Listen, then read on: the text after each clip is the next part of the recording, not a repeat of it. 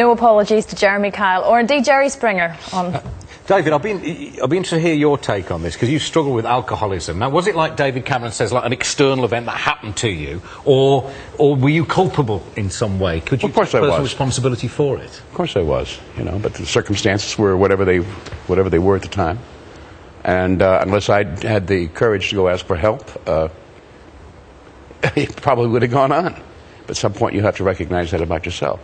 I take really umbrage with these two interviews. You wouldn't be the first person who... I really, whoever these guys are, Germaine Greer and the other guy, it's really interesting to sit there and talk from a privileged position about the circumstances that face millions of people, of highly skilled people who can't get work. Now, you know, you take responsibility for yourself. You know, and granted, I mean, we all have to, but you have to learn how to do that. It means how to be taught. You know, I mean, the government is there not to solve all the problems by any means, but the government is there for the greater good. It's not there just for me. You know, it's not just about look after old David. It's about looking after a community, others, and they're there for education, for health, for all these things. And these are things that the government is responsible for, not for this guy, you know, individually necessarily, but for a lot of people out there who fall into this sieve. They can't get out of. Thanks for that, David. We'll have a look at this. It's a piece of art. It's been widely praised this week, one expert calling it one of the finest contemporary examples of linear design. Here's the artist responsible. His name is Peter. The incredible painting elephant from Thailand. It's not a hoax. There's no denying... Actually, I can't say this line. Do you want to say? There's no denying he's what? It's you. You go on. You go for it. There's no denying he's one elephant artist. But I'm bummed. Thank you. I can't even bring rescue the show now? I didn't write that. Yeah, you did. We asked the One Show's artist in residence. They're finding it funny. They're laughing at us, not with us. Say it one more time. No. There's another one coming up. Go on, Christine, you do this. Our artist in residence, Phil Tufnell, to pack his trunk. Oh no. Enough. He's off in search of genuine artistic talent at this year's Royal Academy Summer Exhibition. Since I last visited the summer exhibition, they've made a few changes. Not happy with covering every inch of wall space inside, the work has exploded into the courtyard as well.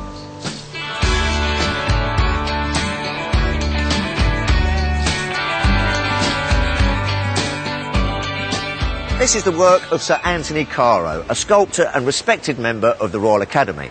But the great thing about the summer exhibition is anyone can have a go, as Delphine Rees found out when she submitted some of her work for the first time this year.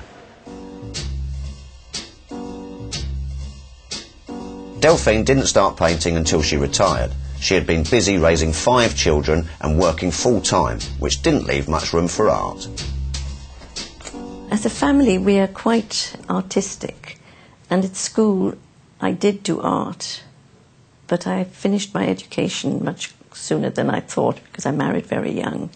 So I think the artistic endeavour has always been there. When I retired, it was quite a difficult thing because from being a busy teacher and really enjoying my job, suddenly I had so much time on my hands, and that set me exploring. Inspired initially by her garden, Delphine taught herself to paint using watercolours, and now there's no stopping her. Every available wall has my pictures. In fact, my daughter came and she said, "Ma, I had no idea you had done this many paintings." When she started running out of wall space at home, Delphine came up with a plan to make some room.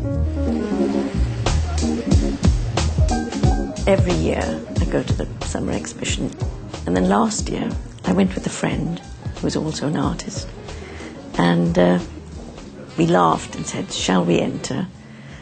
Well, when the time came, I phoned her and said, "Are you ready?" She said no. I went ahead.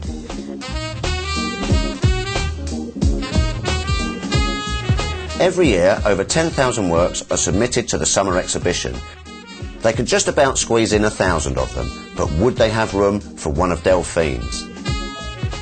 fact, when I received the letter, I just couldn't even open the envelope. I was so wanting to be accepted. And then when I heard my husband said yes, I squealed and I phoned my children, and I'm reliving that moment. It was so, so exciting. Delphine and her entire family have come to London to see her work in the exhibition for the first time. So, Delphine, you must be proud as punch. I am thrilled beyond all measure. I never believed this wonderful thing could happen. And Deborah, you're Delphine's daughter. You must be proud of Mum. We're immensely proud of her. It's a richly deserved honour. And I have to say that it was my blue and white china, so I'm doubly pleased. The painting that the summer exhibition accepted is called Jugglers, a departure from Delphine's flower studies. There it is. Just over there. This is it. There it is. It's up on the wall. You're obviously hugely excited. It is so thrilling. Yeah. Why do you think it's so special to you? Because I didn't have any training. This seems like someone accepting that what I've done is ace. So, yippee! I think it's wonderful. And it doesn't get much better than this, really, does it? Being No, it hung doesn't. up. No, it doesn't. Well, I'll tell you something. It does get a little bit better than this. Why? Because someone's bought it.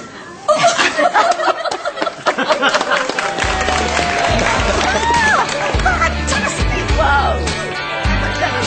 Here's a kiss.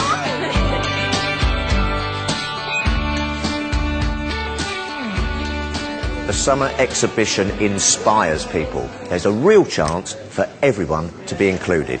Who knows? I might have a go myself next year. Congratulations to Delphine. The summer exhibition there is open to the public until the 17th of August. Yeah. Carol, we are not letting you leave tonight until you tell us there's going to be glorious sunshine at some stage in the summer. Please. Well, Please. This Sunday, Christine's looking quite nice across many parts of the country. And that's it. Summer on about Sunday. No.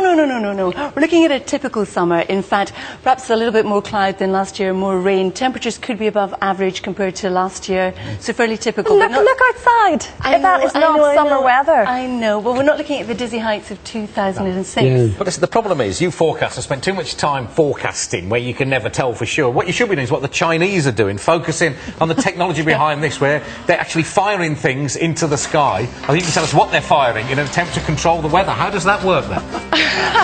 Well, what they're firing are chemicals such as silver iodide into the clouds to try and either disperse the clouds or to actually form rain. Now, I don't think anybody wants any more rain at the moment, but of course we all do need rain at certain times.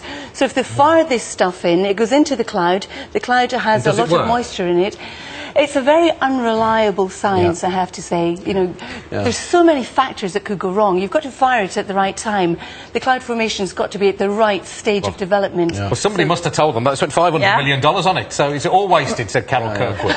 Call Beijing, tell them quick before they waste any more money on it. Well, I grew up in the Midwest, I mean, farming country, and that's been used a lot. But like you say, it's really... it's uncertain as to the result, you know? Oh, well. Thank you, David. Yes, well, I'm here to support you, Carol. You need it. I'll stop you from like that.